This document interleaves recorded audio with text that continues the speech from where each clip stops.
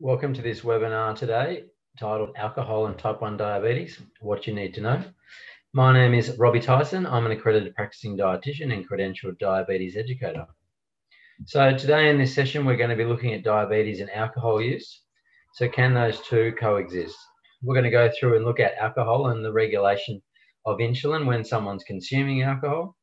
We'll look at safe levels, if there are any, for alcohol consumption, how to minimise any risk when consuming alcohol if that is occurring and living with type 1 diabetes, and what complications can be exacerbated in diabetes if alcohol is consumed. So first of all, we're just going to do a refresher on the digestion that occurs in the body when someone doesn't have diabetes.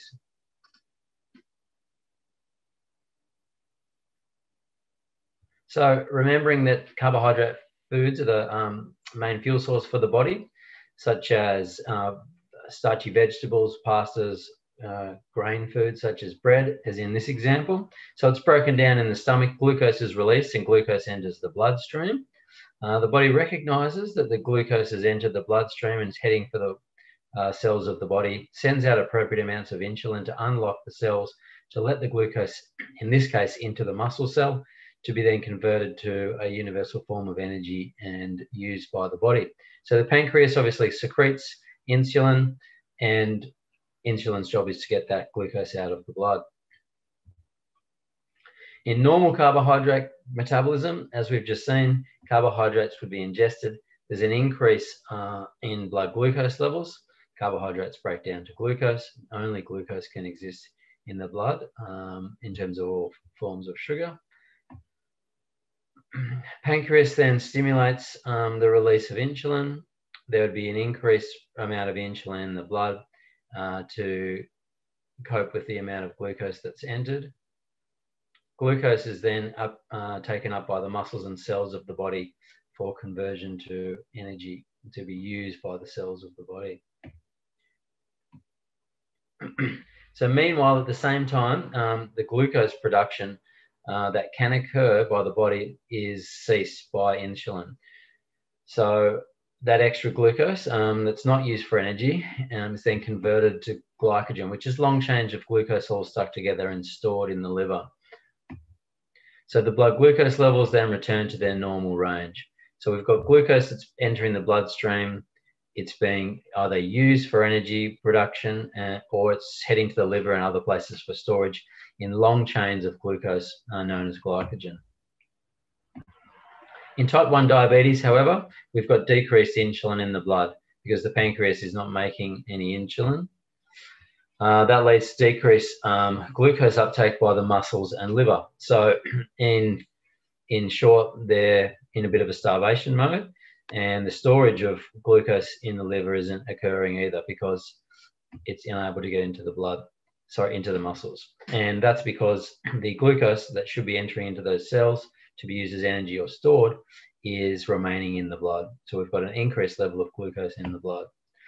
So the stored glycogen that we talked about, which is the long chains of glucose all stuck together in the liver, those ones start to be broken down to be used as energy because there isn't enough coming through the blood. Obviously, it's not getting out of the blood. And then fat also rapidly breaks down as well to provide energy for the body. And that can lead to the byproduct of fat metabolism being ketones, and those are acidic molecules. And if that builds up to a certain amount, we're going to end up with ketoacidosis.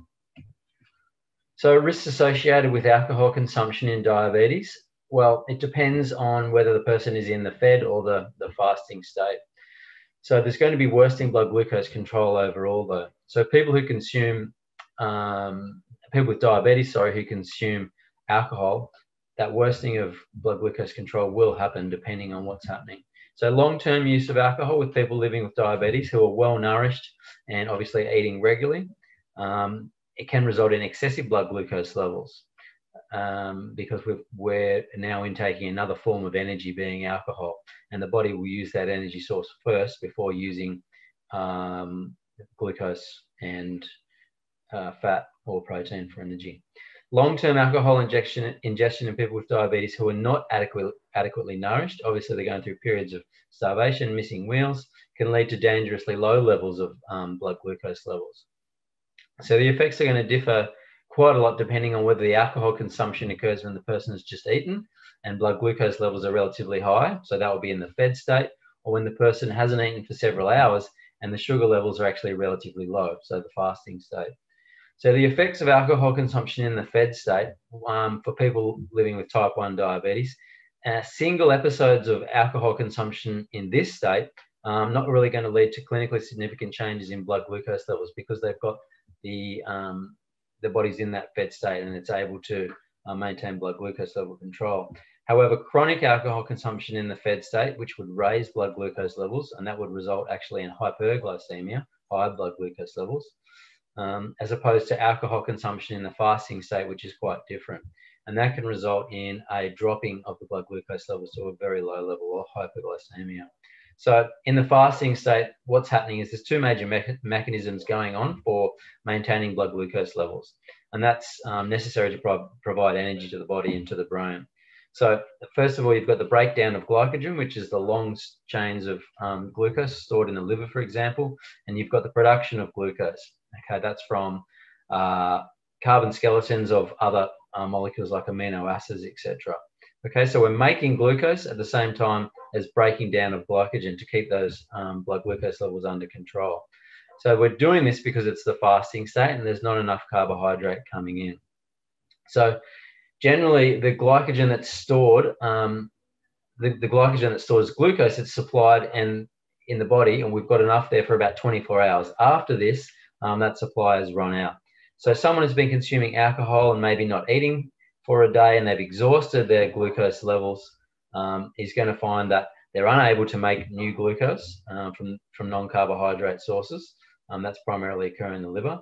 And the alcohol that they're consuming is going to block this from happening. So the two reactions can't occur simultaneously. So the body will choose the alcohol and will break that down first, and it postpones the production of any new glucose from non-carbohydrate sources.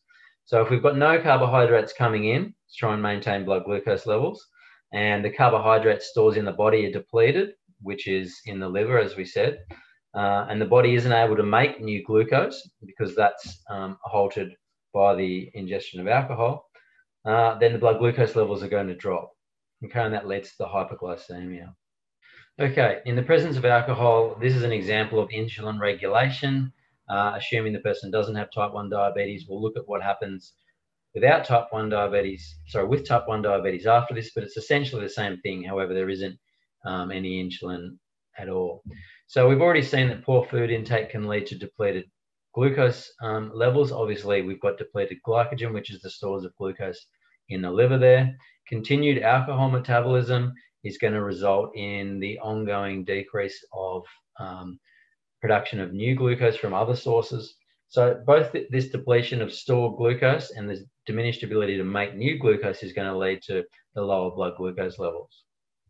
But as blood glucose levels fall, the insulin secretion itself, assuming someone has insulin available to be secreted, is reduced as well. And because insulin levels are lower, and insulin would normally restrain glucagon secretion, lower levels of insulin will allow normally increased glucagon secretion. So that would tell the body to send any available stored glucose into the blood. But without insulin to get the glucose into the cells, the body would head into starvation mode, and it starts rapidly breaking down stores of fat. And this process releases ketones, which we said are acidic. And the buildup of ketones in the body can lead to ketoacidosis. So this situation can be amplified if the drinker is repeatedly vomiting, leads to dehydration, reduced blood volume, and that can lead to increase in catecholamines, which are some stress hormones, and that will further decrease any insulin production and increase glucagon production as well. So the mechanisms generally that are underlying the development of alcoholic ketoacidosis are complex. However, the typical contributing factors generally are going to result in an insulin lack of and an excess of glucagon, and thereby that promotes the development of ketoacidosis, or the breakdown of fat rapidly to release these ketones into the blood. So the risks associated with alcohol consumption in diabetes and what's happening with blood glucose levels. So we've already said alcohol-induced hypoglycemia that typically is going to occur in people both with and without diabetes who've been drinking alcohol for days but haven't eaten. Okay, that's one scenario. Hypoglycemic unawareness. So this can be altered as some of the symptoms of hypoglycemia can be similar to being intoxicated, such as slurred speech, reduced concentration, headaches, and vomiting, for example. So this makes it not just challenging for the person with diabetes, but also for carers or healthcare professionals, etc., to be able to actually recognize those hypos. Okay, so we'll move on to a case study here. We've got Richard, for example, 45 years old, sales representative, type 1 diabetes for 23 years. So he has twice daily pre-mixed insulin rather than basal bolus, just for convenience. No regular monitoring of blood glucose levels, and his glycemic control is not where he'd hope it to be at 8.9%. So moving on, he has a bucks night to go to. His usual insulin dose is at dinner, and he has his usual dinner. On the night out, he drank 5 glasses of wine over the course of the evening, and he left the party at 1 a.m. And his friends kicked on. So 3 a.m. he was found drunk and disorderly with slurred speech, incoherent and argumentative, passed out in jail. And the ambulance have picked him up with an unconscious hypo. Blood glucose level around 1.5. So in this situation, we can see that some of those symptoms that he's got there, slurred speech, incoherent, argumentative, could be noted as drunk and disorderly, but for him, it was just a hypo. So in his situation, he's had his normal amount of insulin. However, he's consumed alcohol, and the alcohol has been the barrier in there for the blood glucose levels to be able to be replenished, because the body can't make any new glucose from other sources, and it also can't replenish blood glucose levels appropriately from stored glucose in the liver, because the breakdown of the alcohol is occurring first, and that takes precedence over the other two. How much is too much? General advice, well, maximum 2 standard drinks a day with 2 alcohol-free days. So we're just looking at the general guidelines here. Standard drink, midi of beer, or the small glass of wine. Well, to control or lose weight, cut down. What are we saying here? Basically, that the energy density of alcohol is quite high, almost as high as fat. So not that beer, for example, has much sugar in it at all, but it does contain a lot of kilojoules. Excess kilojoules can make it difficult to maintain weight. If our weight is above where we'd like it to be, it interferes with how well insulin works in the body, which is then going to interfere with our ability to be able to maintain blood glucose levels appropriately. So good idea to have with food, obviously, because of the reasons in terms of absorption, and we need to have that extra carbohydrate to be able to replenish the blood glucose levels, because the body, when breaking down alcohol, won't be able to maintain or regulate blood glucose levels as it normally would. So some additional advice for people living with diabetes: more than 4 standard drinks, treatment may be needed. Okay, so treatment adjustment may be needed, meaning we might need to have some extra carbohydrates, and just keep an eye on that throughout that period. Increased checking of blood glucose levels, because they can go up and down, so we're going to increase the frequency of those. So low alcohol light beers are a better choice than the regular or the low carb beers, because they're lower in alcohol. Less energy means less energy density, which means better for managing weight. Remember, with mixing drinks, try to choose the drinks that are the artificially sweetened ones rather than the ones that have got full sugar. Alcohol and type 1 diabetes, well, we've got to be prepared, plan ahead, pace yourself. Avoid drinking on an empty stomach, again, because we need to make sure we've got some carbohydrate coming in at the same time that alcohol is, or at least throughout that period. Avoid drinking alone. Make sure we've got someone there who knows you have diabetes and is aware of how to treat hypos, etc. Checking blood glucose levels more frequently is important. It might be an idea to check blood glucose levels just before bed as well, okay, because we could be trending down. We don't want to have that overnight hypo. Ensure that we've got a snack or drink and plenty of fluids on board as well. So we might need to adjust the dose, but insulin still needs to be given, but the dose might need to be adjusted depending on the blood glucose levels. Setting an alarm for a blood glucose check overnight can be important as well if we're consuming alcohol and living with type 1 diabetes, again, to prevent that overnight hypo. What can be damaged in terms of chronic alcohol use? Well, lots of areas, obviously, when we're looking at the main organs of the body, brain and nervous system. We know about that damage to esophagus, part of the cardiovascular system, obviously the part of the body that digests and metabolizes it, stomach, liver and pancreas. We can already see through the pancreas what gets a little bit messed up there with the insulin and glucagon hormones when we're consuming alcohol. And then reproductive organs as well. And fetus if someone was pregnant and consuming alcohol at the same time. So liver and pancreas, the ones we'll focus on here. So we've got non-alcoholic fatty liver disease, which is essentially without the consumption of alcohol, the liver tends to become a little bit fatty, and that interferes with how well the body can break down carbohydrate and also maintain blood glucose levels, and how well insulin the body can work in general. Alcoholic fatty liver disease, well, the overconsumption of alcohol and chronic consumption, the body tends to break down that alcohol first, putting pressure on the body to metabolize it. We then tend to store more of the other molecules, such as fat. Okay, that becomes more of a storage rather than being used, as alcohol becomes a primary fuel for the body. And then that'll lead to this fatty liver situation. If that goes on for a long period of time, there's damage to the cells of the body and of the pancreas. And if they become too hardened, it can become cirrhotic, which is liver cirrhosis. Other risks associated with alcohol consumption in diabetes, the pancreas, if we look at that, well, pancreatitis can be quite high. 22% of acute pancreatitis is related to alcohol consumption. And that risk is going to increase depending on the duration, if that duration is increased, and the amount and frequency of alcohol consumption. There's also further risk of pancreatic cancers with alcohol consumption as well, and for someone living with diabetes.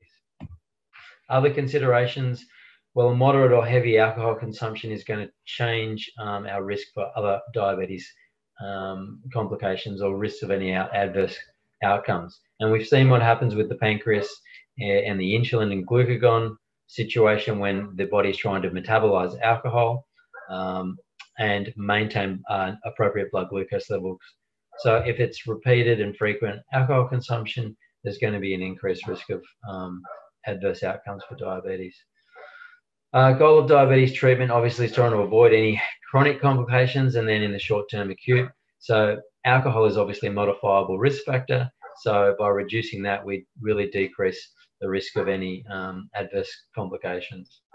Alcohol consumption is a marker for poor adherence. So we know frequent alcohol consumption tends to interfere with a person's ability to have a good blood glucose profile and potentially other self-care behaviors as well that are related to diabetes, like actual general monitoring, making it to appointments, all that sort of thing. All right, thanks very much for attending this webinar today. If you've got any further questions, remember we've got our health professionals on board and they can be contacted via the NDSS helpline number, which is there, 1800 637 700. Thanks again.